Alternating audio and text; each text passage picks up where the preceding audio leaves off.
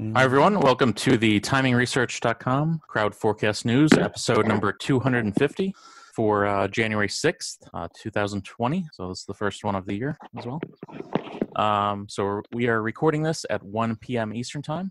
My name is David Kosmeter. I'm the creator of TimingResearch.com, and today we will be discussing the 328th weekly report. So if you haven't had a chance to take a look at this yet, I just posted a link in the chat, or you can go to TimingResearch.com/reports to get access to either the web or PDF version. And just a reminder, you can also listen to all episodes as audio-only podcast version. Just search for Timing Research on your favorite podcast network or directory and subscribe there. Today I have Neil Batho and Jim Kenney here for this episode, and Jim will be moderating, so I'm going to go ahead and turn it over to him. Okay, great. Thank you, David, and welcome everybody to the first broadcast of the year. Neil is with us here today, and while many of you are familiar with Neil's work and Neil himself, if you could just give a quick background on yourself, Neil, and what you guys are doing down there, and anything you'd like to add in the beginning here. Yeah, sure, Jim. I was a broker way back. It's hard to even say it now, but 20 years ago, 98, 99, and I still remember people saying, "Hey, what are you going to do for the millennium? You know, what are you going to do?" Now I hear David say 2020. I think, oh my God. Anyway, so it was I had a great time. I loved it there because they do really well when the fund company come and get you to push their funds. But I quit that after a year because it's just a sales job. You can't possibly manage the money effectively for people, especially when it's time to get out. They kind of teach you just hold forever, which is okay because they'll still tell you to hold at the very, very bottom, and that's unfortunately a lot of people get out. But I've been writing my newsletter for quite some time now. Use a lot of the things I learned as a broker, figure charting, and I also added the Ichimoku cloud a few years ago to sort of finely tune the entry and exit points, and so I send out a portfolio to my clients. All right, perfect. We're going to go over a lot of different information here today, but the first thing we're going to do is what we always do, which is ask you what you think the S&P will do from today's opening to Friday's close. And just to give you a reference point, which I'm sure you already know, but for listeners here, the reference point for the opening here today was 32.17. So it did open lower, and as we're speaking, it has risen off of that price. But from the 32.17, how do you feel we're going to trade here this week, Neil? Well, I mean, obviously everybody knows what happened a few days ago, so it's very difficult to go very bullish or very bearish. But I'm pretty much just going to go neutral for the week, to be honest. Yeah, no big side this week. Well, if you were to say the market, that's mainly equities, but yeah, I mean just on the S&P 500, yeah.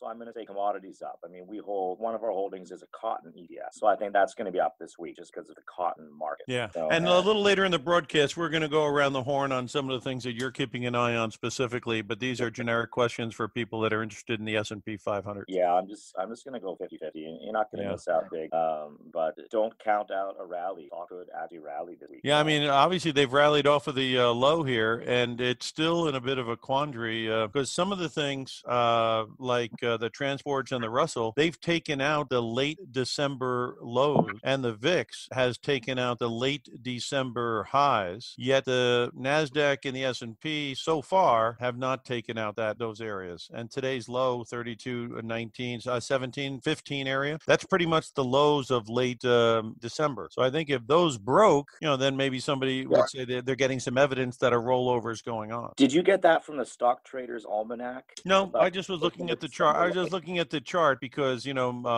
my feeling has been the short interest collapsed during this run up we saw, which would let one to think maybe some of this panic buying was involved in short covering. And those who know anything about short covering, once people have covered all their shorts, you need to find people who are now willing to buy the elevated prices. And if you can't, it can fall under its own weight. And I'm wondering if it'll fall under its own weight here before now and the end of the week. Yeah, I'm loving your analysis about the short covering. I haven't looked at too many the short ratio in the S&P 500 or the if you look at SPY and you look at where the short ratio was 2 months ago and then what it ended up at the end of the year, you'll see a line that is collapsing down to the lowest level since October of 2018. Yeah, we need to get an intern on the show. Yeah. Because like I say, I mean, like you say, the market does look like it has tremendous legs still. I mean, it just was getting hit and of course, we've had some very big geopolitical, but we have not seen this ability to keep this market down for any length of time so far. I mean, I'll never forget. I mean, I graduated university in '98, and I remember in the '90s, me and a friend of mine, we hated America Online, but I said, man, if I had money, I would sure love to buy that stock, but I have no money because I was stupid, and the market was going up like crazy, and there was basically no war in the late '90s. The dollar was super strong, so I saw all these things together, and then I saw how things happened over the next 20 years, and so, I'll never forget Greenspan's irrational exuberance comment. I had to look it up. It was in 1996, late, I think December 1996, the first time he used it, and it took 3 years and a month or so until the market peaked. Yeah. So I'm looking at the market now, and I've never, ever in the last 20 years seen a rally like I have in the last 2 months, ever. Yeah. Well, if you look at the short interest chart, you'll see, you'll get an idea where some of the buying came from, because clearly as this thing was going up, anybody who was short was just blown out of the woods. Yeah. And, I remember also when I was a broker, 98, 99, that's right at the sort of the crescendo of everything. And we were following a guy called Harry Dent. Oh, yeah, right. Harry Dent. And he wrote a book in the early 2000s. What was it called? I think it was called The Boom Ahead. And he was spot on accurate in 1990. He said by 2000, we're going to have Dow 10,000. Right. But then he wrote another book called Dow, The Roaring 2000. And he was completely wrong. Yeah. He does a lot of demographic work, doesn't he? Yeah, demographic. But one of the things I really remember was he said, we have discovered a new Dow channel. And so you typically have the chart goes, from the lower left to the upper right at maybe, let's say, a 30-degree angle. Okay. Right. And then all of a sudden the Dow takes off. And so now it's going at like a 50-degree angle. And he says, well, this is the new channel. And so now we have this new objective of something like Dow 40,000 by 2010, something like that. But then now, of course, that didn't happen. And then stocks completely crashed. But now I look at the chart and I say, you know what? This looks like that new Dow channel from 1999 that Harry Dent was talking about. And I mean, you could have an 89-degree chart and it's obviously not going to hold. You know what I mean? Right. Well, a lot of it probably will have to do with valuations. I mean, if rates ever drop down to where Europe was, which is zero, obviously it's a valuation bonanza for stocks, because obviously you're comparing it to a zero or negative interest rate. So if we were going to get to those levels and earnings, which this year did nothing, didn't come through, then you could just see a valuation bubble, and that would surprise people, because most times if you don't have earnings and revenues, stocks can't continue up very long. But if you had a valuation curveball because they drop rates so far, that could be the curveball that people aren't anticipating. There's so many things that happen compared to the past, because when you have these huge crescendos of a bull market, people will start talking about new paradigm. Yeah. And I would love to just have a Google search alert thing of paradigm, the word paradigm, and you'll see it making these double top, and then I'll say, okay, keep buying. Another double top breakout. Keep buying the word paradigm, and then maybe that will decrease a little bit, and I'll say, that's it, get out. And I swear to God, it'll work. I can only find it how to chart. Now, we are in the election year 2020, and we can go back to 2016, and we can go back to 2012 and 2008 and 04 and 2000, just to look back 20 years or so.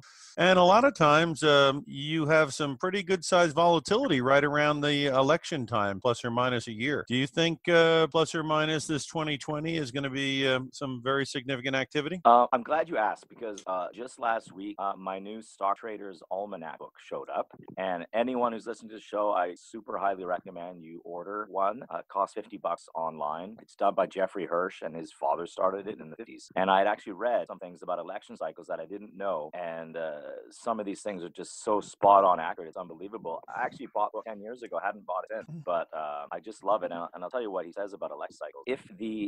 When it's a president's first, if it's the president, a new president's first term, and it's the third year, that is the best of all election cycles. And that's exactly what we had last year, right, with 30% on the S&P 500. The next best is when the incumbent is running for re-election, which we have, and it's actually the fourth year of the presidency, which averages 10%. And the third year, which was last year, averages something like 18% in the S&P 500. And I think it was something like you had mentioned that it's actually a fairly volatile year in the fourth year. But when the incumbent is running again, it's better. And they didn't say Democrat or Republican; they said if the incumbent is running again. And then it was interesting what you said about the December lows, because there was also something in the almanac about if the lows of January breach the lows of December, you can get as much as a 10% decline in the market, but the year still ends up on a positive note. Yeah, and if I was throwing a crystal ball out there, I think that's something that I'd keep an eye on, because if we do start taking out 3,200 on the S&P, a 10% correction would still only take you into the 2,900 area, and that's pretty much where the 200-day moving averages are and other things like that. So yeah, it's nothing. Yeah, and then of course, I'm expecting a crash sometime between now and March. Yeah, because these earnings, if they come in light and the guidance is not that strong and profit margins are tight, people are going to start looking around. And of course, if this was really a short covering rally squeeze, which there's some evidence that could be, that's a recipe for a correction, and that would allow people who want to get bullish to maybe get a better entry point. I think so. Yeah. Well, we are going to ask you your confidence level, but because you're playing Switzerland today, meaning you're neutral, your confidence level is probably pretty high on neutral right now. I'm actually part Swiss too, so there you go. Yeah, there you go. So let's turn towards some of the things that you're looking at as far as the technical indicators, and when you're looking at a market, is there any group of things that you like to look at? Be it moving averages, stochastics, MACD, whatever the heck they are. For the overall technicals, I use something called the bullish percent index. Okay. If you go to stockchart.com, type in the word bullish, it will measure the percent of stock in an index that are on near-term buy signals. So S&P 500 somewhere around 76% a couple days ago, right? And in the last 10 years or maybe ever, it's never more than 90, because there's always going to be some weak stocks in there. So as it starts creeping up, how many stocks are contributing to the bull market? Right. Towards the end, it's the weaker and weaker stocks, that are getting picked up, right? I mean, Apple's been on a buy signal, for months. Right. You know what I mean? So, but now people may take a stab at Pfizer or something like that. Exactly, something like that. So as that starts going up, then once it reverses 6%, I almost just get out, at least for a while. Okay. And so that's something you can look at. If it's an X's, you're in. If it's an O's, raise your stops is the best I could say. And you can't. And if this thing's an X's and you just stay in while it's an X's, you will never get out too early, ever. Because you're not going to miss these huge rallies, because you just look at it and you say bullish percent is still an X's. I can't believe this happening, and you just hold. Right. But you're it's waiting hard. for the market to tell you that things have changed. You're not trying to be a predictor as much. Yeah, it's really hard to time the exact top. Yeah. And following the flow of money is very important when you're investing. Yeah, and a lot of another sign for a top is a buyout. A lot of people say mergers and acquisitions are great and everything, but I think myself, well, if you're using your stock to buy another company, why would you do it now if you think your stock's going to go up? And I've seen it many times when there's a buyout that's really near a top. So I haven't seen many buyouts lately. Yeah. With regards to other ones like the candlesticks or anything else like that, or the cloud?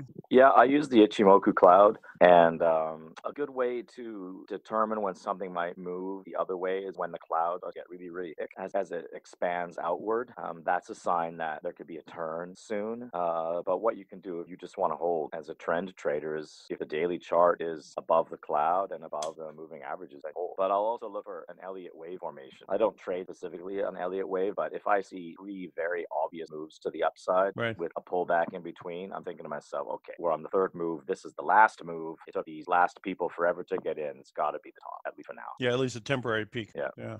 One of the key questions here today that we were also going to go over is platform.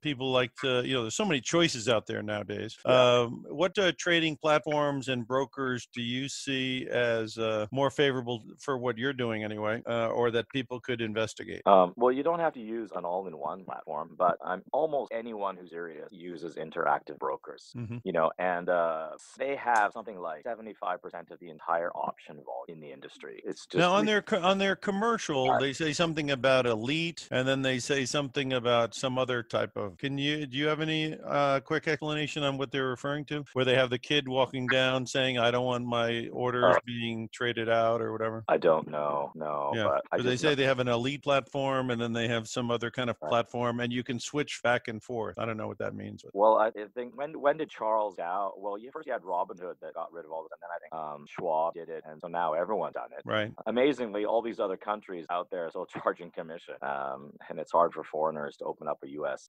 Account with a U.S. address. But beside that, I'm not exactly sure. I just know that they're very cheap. They've always been the cheapest. Yeah, they and always have been the the cheapest. best. So, but for charting, there's another good one called TradingView.com. Mm-hmm. It's almost like why my website, but it's trading, TRADING, and then view.com, and it's all free. But they only give you the daily, weekly, monthly on the free version. They got an app as well, and if you pay, then you can get down to the minute, 5-minute, 15-minute, whatever you want, different windows, etc. But sometimes that just gets you into trouble. If you trade just on the daily, you're probably going to be okay. So yeah, once you get into the 5-minute graphs, you're pretty much jumping around like a jumping beam. Yeah, but it's okay if you want to look for a good entry point. Yeah. So a lot of people do different time frames. They'll do a 15-minute, 30-minute daily, and move it up that way. Yeah, and if you're looking at something to buy on, like, let's say something is trading below the Ichimoku cloud, and you say, okay, well, as soon as it goes above the cloud, I want to be alerted. You can put in something for that, and it will alert you. So it will, smartly monitor it. So it's not just based on price, it's based on the technicals. So you could put in an alert, and it could trigger literally a year later, and you'll say, oh yeah, I forgot about that. Okay, well, cool. So turning towards some of the different stocks out there right now, Neil, is there any stocks that are jumping out to you as possibly an opportunity one way or the other? I mean, this Apple is up at 300, went down to 292 and change today, bounced back up. It's got moving averages well underneath the current price. 219 is the 200-day, and we're up here at 300. So is this a deal where it's just a rocket ship going to a target price at 325 or 350, which a lot of people have as a target price, or is it a situation where it may also see a relief? I just don't follow Apple that much. I get it. $1.2 trillion now. It's too big. You're looking for more special situations than that. Yeah. I mean, I heard stories from a lot of people. I wish I bought Apple in, the crash 10 years ago, and I tell them Apple. Say, I wish I bought Pier 1 imports at 19 cents and it went to 45. Yeah. I mean, come on. I wish I bought Crocs at 30 cents and it went 20. I mean, it doesn't matter how you make the money, but God, I just kicking myself big time about Pier 1 imports. I remember, the dollar was going down. That bad for Pier 1 imports. It went down for so many years. And then the crash came and I looked at it and I said, Pier 1 imports at 19 cents. Surely it would go bankrupt. And then I forgot about it. And by the time I looked again, I think it was something like $10.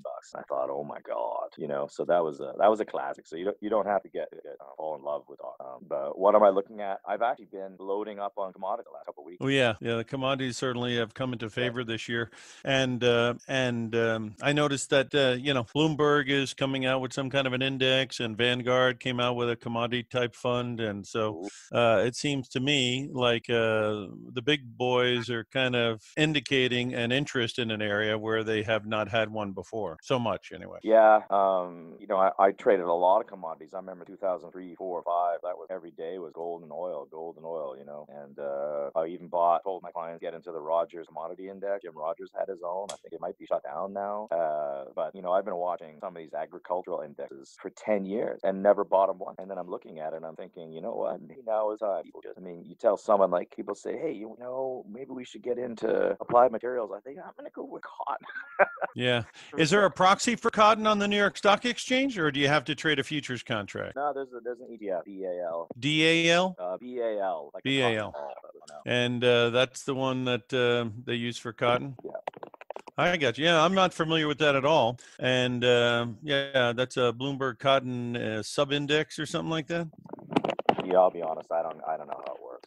Yeah. I guess. Well, basically, I see from the chart it used to be at 48 in the last year, went all the way down to 34 and change. Now it's trading at 41 and change. So it has turned around a little bit here. Obviously, the prices. I think there's also some opportunity in oil stock, mainly because no one really has the gut to buy them. Right. So we've been in Exxon for almost a month. And the reason was because about a month ago, I was thinking to myself, oh my God, what happened to oil stocks? I haven't traded them since forever. And then I thought, wait a second, what's the yield on Exxon these days? It's an astounding 5%. And mean, who wants to make 5% a year? That's nothing, right? But then I look up Exxon dividend growth rate, and in the last 10 years, Exxon has doubled its dividend. So what that means is, let's say they do the same thing again. I don't know if they will, right? But let's say they do.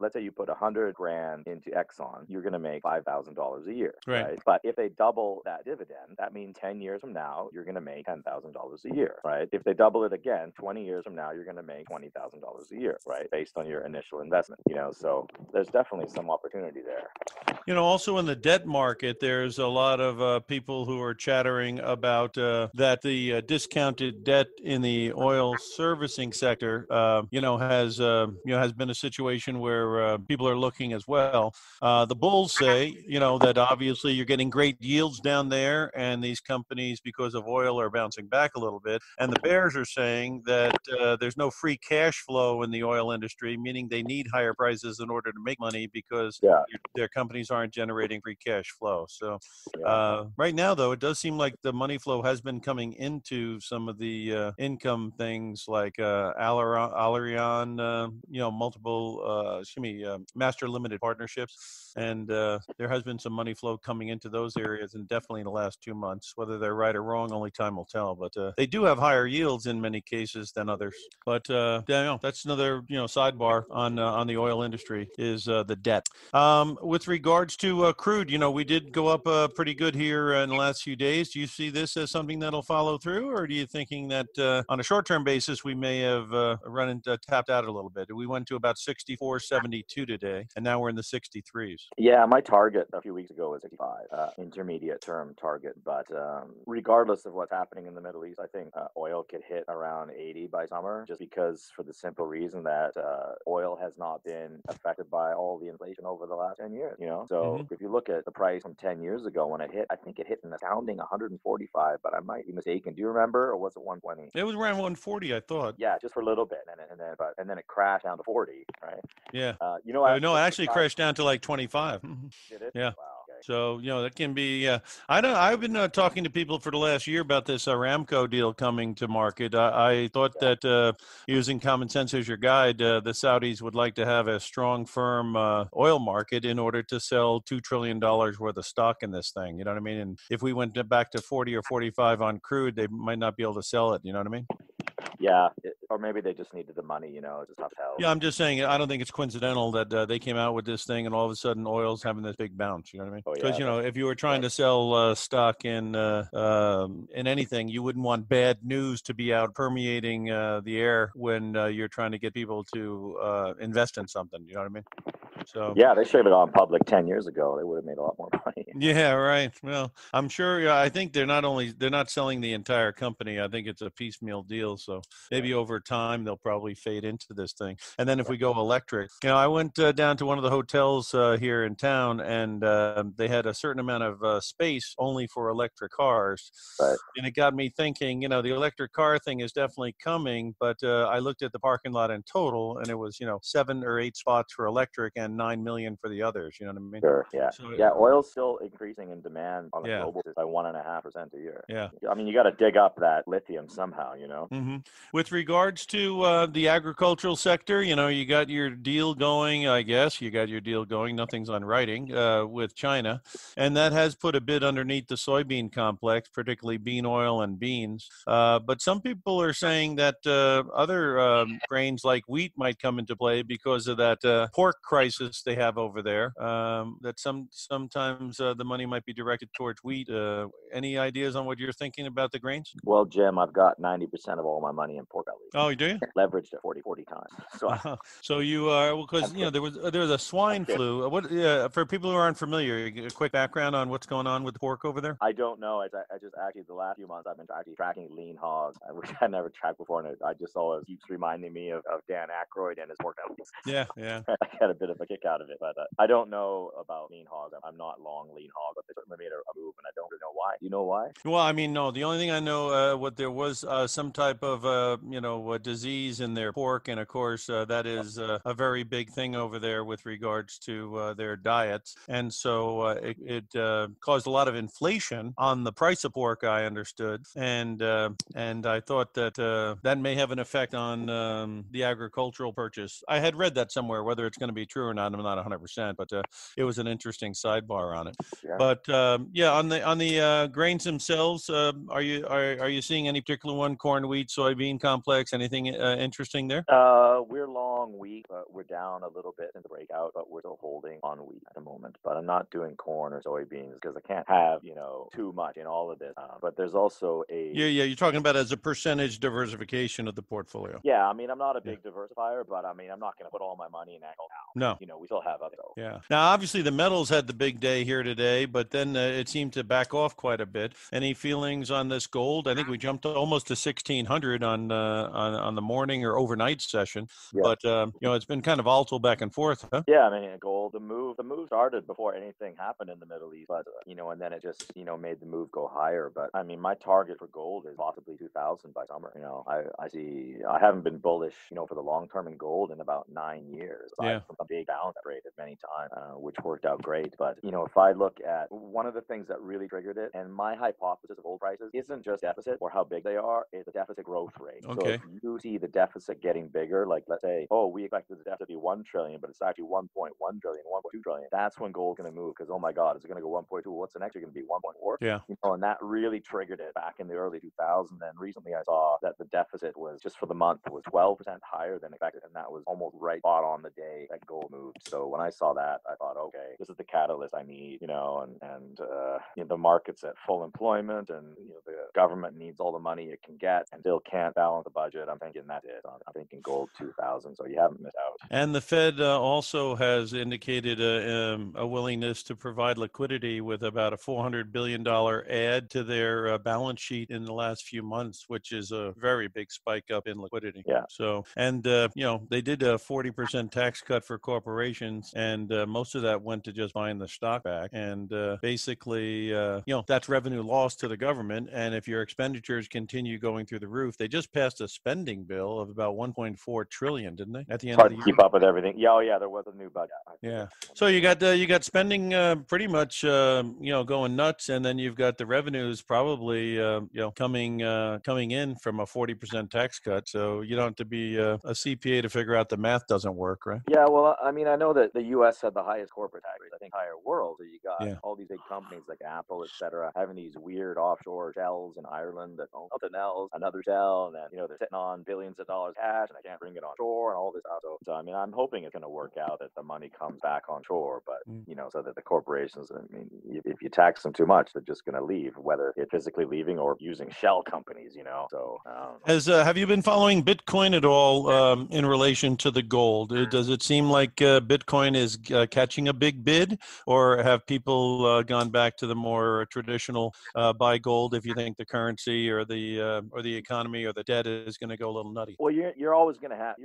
Right now you have guys that think cryptos will take over the world, but I think that interest is fading, and you're not going to get as big a bounce as you think. That's what I think for now, anyways. I would stick with the traditional types of trade like gold. I mean, I did see a bounce on it, but I think the bounces may get less and less. Supposedly, central banks have been buying the heck out of the gold too. Have you followed that at all?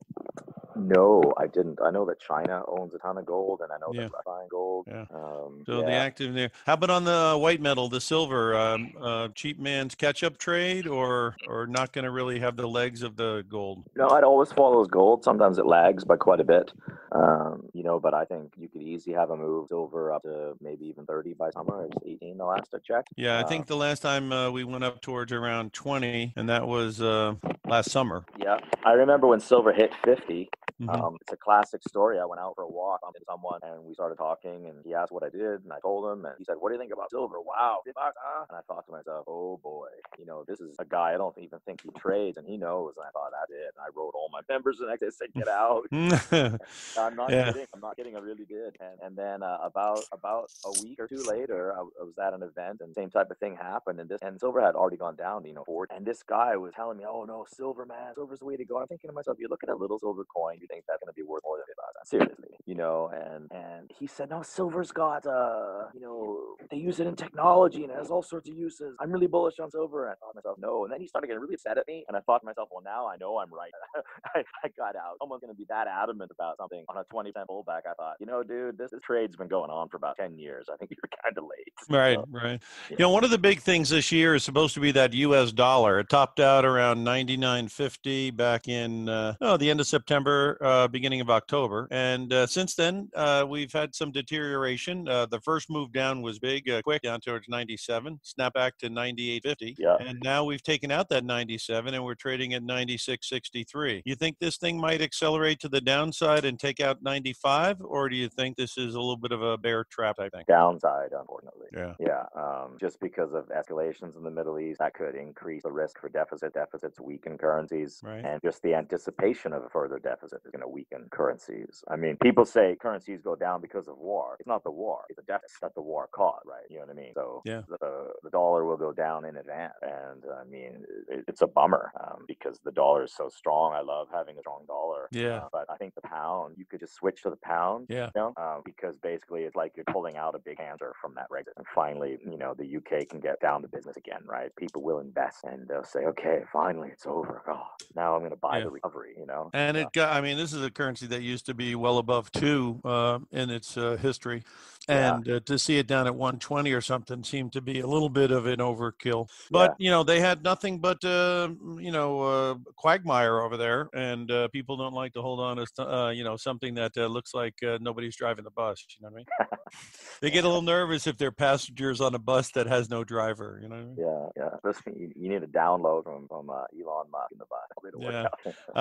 And the administration, they seem to be very friendly on having the dollar do a big fade to help international trade, because I think 40% of the S&P company profits come from overseas. So they want that to happen. And then the Fed wants inflation to come back. And both of those things sound awfully friendly to gold. And that's why during the drop, that 1450 support zone looked like a heck of a time to come back into the game after it sold off from 1580. Yeah, I don't like the dollar. I was looking at it just before the show, and the last few weeks I was thinking, I really hope this doesn't go down, but it looks like it probably will. And it's a slippery slope. Yeah, it's a slippery slope. It hasn't taken out the trading range support around 95, but it definitely is slip sliding towards that number. It seems like. Yeah, and I know Trump wants a lower dollar, and I think it was just a few weeks before he took the White House. He mentioned something in a few tweets, and right away, basically the dollar went down for several months. Then he talked about it again, but he just wouldn't budge. But now he might finally be getting what he wants. Sort of. As far as the interest rate picture is concerned, this TLT is something that I kind of watch to get an idea of what's going on with the interest rates. And it peaked out at about 149 last year, and then it came down and it went back up. It didn't take out 149, then came down and made a new low down toward 135. Then it bounced up, and now it's in the 138 area. Do you think interest rates, this year on the 10-year note, say we're trading at 175, do you see a big move up or down there, and which way? Yeah, we talked about this before, and I think that the big move for bonds was last year. They had that massive bond rally, and we traded it with options a couple of times. It worked out off for us, and even on some ETFs, leverage ETFs. But now it's just sort of in no man's land. I think bonds. It's just people would rather be in the market. The market went up so much, that put pressure on bonds. If the market, starts to sell off dramatically, you could get a move in bonds for a month or two. But I just don't see it unless there's a clear indication of interest rates. And if interest rates just keep going down, I mean, let's say for some strange reason the Fed loses their mind and just starts cutting rates and say they're going to cut rate more than get a new big bull market. But I'm just avoiding them completely right now. Yeah, they're trying to extend the cycle, obviously, but you would think they would be old enough to know that when you extend a cycle that is this long in the tooth, that at some point you're only creating a bigger problem down the road. Yeah. I mean, the more inflation, the poorer everyone gets. In the long run, right? You got one income, a big house. Now you got two incomes. bedrooms and a house half the size, right? They call that progress. With regards to some, a handful of the stocks that you're kind of keeping an eye on, do you have a few that you can share? Yeah, I got some commodity picks. DBZ is mostly oil and gold and other things. I got DBA, which is agriculture, and we like that. And I'm looking at cybersecurity now as well, but I have not bought it yet. So I'm probably just gonna hold that for my subscribers. Are you monitoring any of these defense stocks? Because one of the other guys who comes on quite a bit, Wiz Buckley, he was very keen on these last year, and I've noticed that stocks like Raytheon have had a pretty good run. They're down a little bit today, but they certainly have had a pretty good run. You following any of the defense contractors? I haven't in a while, just because there's been other things to buy. But I'm aware, whenever something like this happens, people go into Raytheon, they go into Lockheed Martin, and some other stocks like that. So definitely would be worthwhile to look at the charts.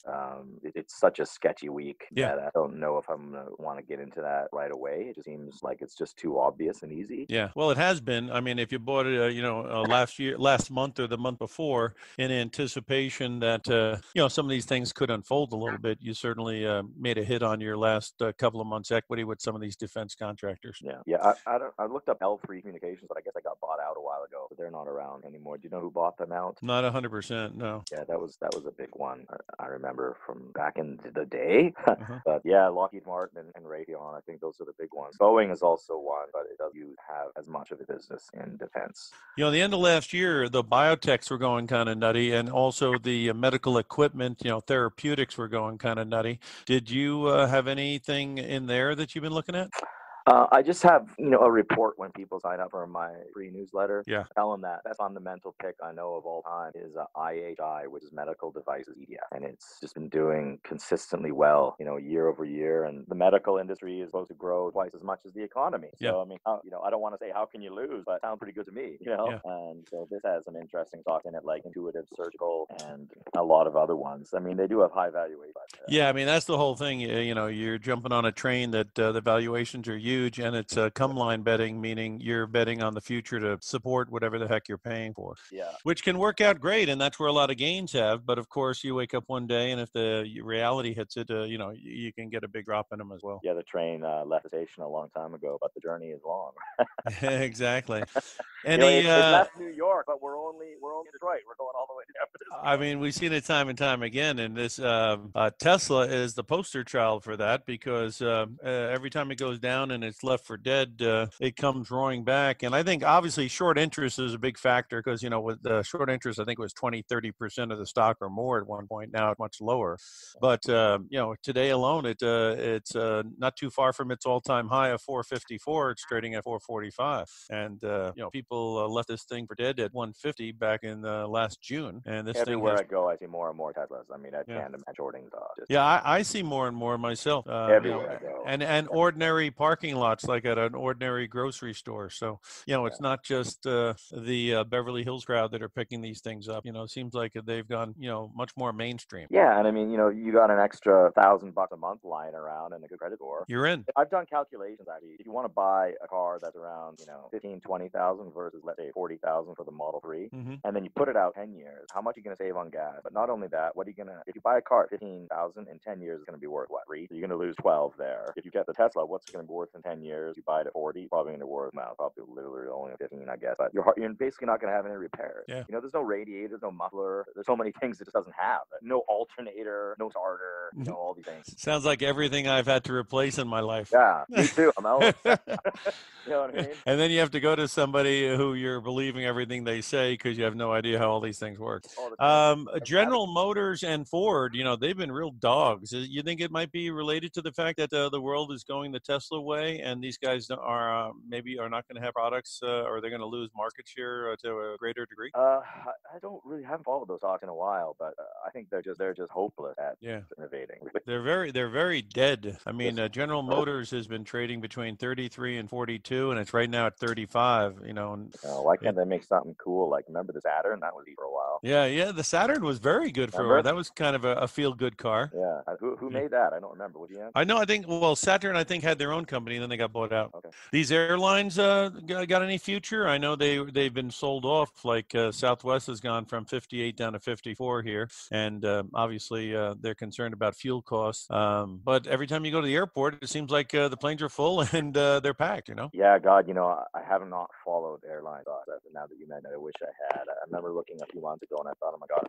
I miss it even more. But yeah, they're on the defensive here since the news hit, because obviously people are concerned that they're going to see a 70 or 80 handle that you were talking about if oil started really accelerating to the upside, and then these guys may not be as hedged as they should be or something like that. Yeah, oil can go up a bit, so probably that's going to put a cap on the airline stock now. Yeah. And then I think we're going to get some sort of crash in the next between now and the end of March. I don't know when, but it happens repeatedly in these types of scenarios. It happened in 2000, and what was it? Maybe 2001 also, or 2003, and then you get these March crashes. So I'm really hoping, March crash, April rally, May sell off, and then maybe somewhere around June or something we get some awesome deals, and that's going to be when everyone starts giving up. We will have handled it properly. Yeah. One last thing here is on the international front. Is there anything either in Asia or you got Australia that should benefit from the turnaround in commodities, and Canada, who should benefit from a turnaround in some of these commodities possibly. And you got Asia and Europe. You see things overseas, because a lot of people are pounding the emerging market drum and the European drum. All I know about emerging markets is that when I was a broker and I looked at the holdings of emerging market ETFs, oh no, I'm sorry, this is international ETF. Right. International ETF where holdings were Coca-Cola, General Electric. Yeah. Because they're international, right? I mean, what other stocks are international? All U.S. I'm just not ready to go for these emerging markets at the moment. But I mean, if you short the dollar, a lot of the dollars currency again. Well, the euro is 55% of that index last time I checked. Right. But you got Canadian and the Aussie in there, and so if they benefit by the commodity and oil boom, then the dollar's going to weaken, comparatively. But I think a good bet might be to trade futures to go short dollar, or you could do it. I'm not sure if there's an inverse dollar ETF. I know you got UUP, which is the regular one, but I'm going to start looking at put on the dollar. But if you have a futures contract, you don't need the put, right? Yeah. What might be interesting is in Europe, there's a ETF FEZ for proxy for Europe, stocks 50, and I noticed it finally got above 40, which was kind of last year's highs for a while. In fact, January 2nd here, it made its 52-week high. And if you're a believer that Lagarde coming in is going to possibly get these people to do fiscal stimulus, and if you're a believer that Boris is going to turn around England and the UK, it might not be a terrible thing to keep an eye on as well, because 35 seem to be the lows on this thing, 40 seem to be the high, and then they have been able to get above 40. We'll just check to see if it's sustainable. But the winds of change, if they do start blowing, I don't think those markets have advanced as much as U.S. has. Yeah, and Europe's never going to be that far behind the U.S., of course. But I think that it could be a good time sort of switch over to Europe, to be honest. And, a lot of people don't realize that if you buy, a German company or a company in Europe, or let's say a Swiss company, and those currencies go up, then when you exchange that, like you're going to buy, let's say you have a German company. So what would be a good example? Maybe Siemens, right? For example. So that would be in euro, because their headquarters would be in the euro, in a country that uses euro. You buy it on the New York Stock Exchange. Well, let's say the euro goes up 10 to 20% against the dollar, right? That will be reflected in that stock price. And when you sell it, you're basically getting going back to US dollars. You will actually make that money in the currency. A lot of people don't know that. So you're thinking it's a little bit of a currency play as well. Yeah. This was huge back in the early 2000s. I mean, the US was going to war, and at the same time, we had a real, we had a guy in Canada who actually balanced the book, and he was like, he even canceled a bond issue because he said they didn't need the money. Oil's going through the roof, and I told everyone, if you're going to buy an oil stock, don't buy Exxon, buy Canadian oil stock, and you're going to make like 30% on the currency, and on Exxon, you're going to make nothing on the currency. I mean, you got to go with the currency play. So Europe could be an awesome currency play. Yeah. Also, you just mentioned the Canadian energy. I punched up Suncor SU, and I see it's gone from 27 to 34 and change in not that long of a time. So there seems to have been since the beginning since August, there seems to be money flow going towards the Canadian oil company Suncor. Suncor. So it'll be interesting to see if that can continue its trend. Yeah, absolutely. That big one in Canada.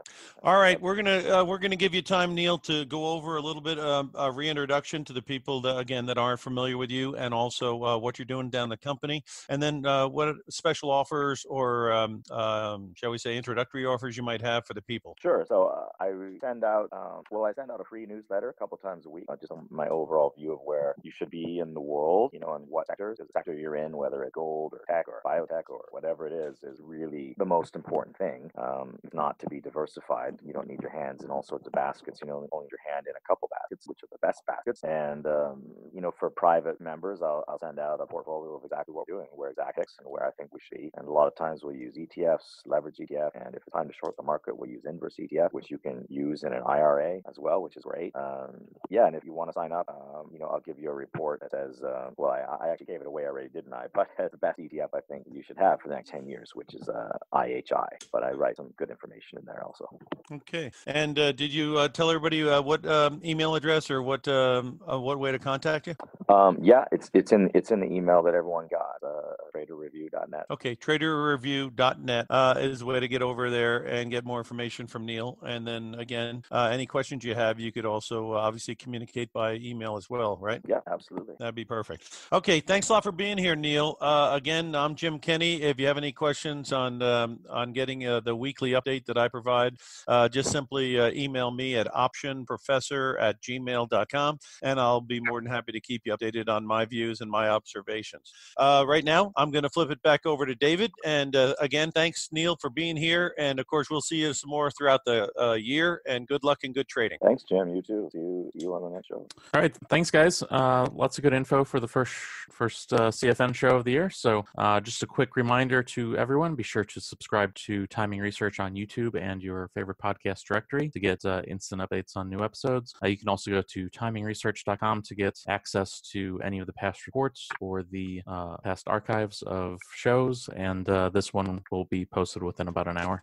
So I just want to thank my guests again for today, Neil Batho of TraderReview.net and Jim Kenney of OptionProfessor.com. Thanks, everyone. Thanks, David.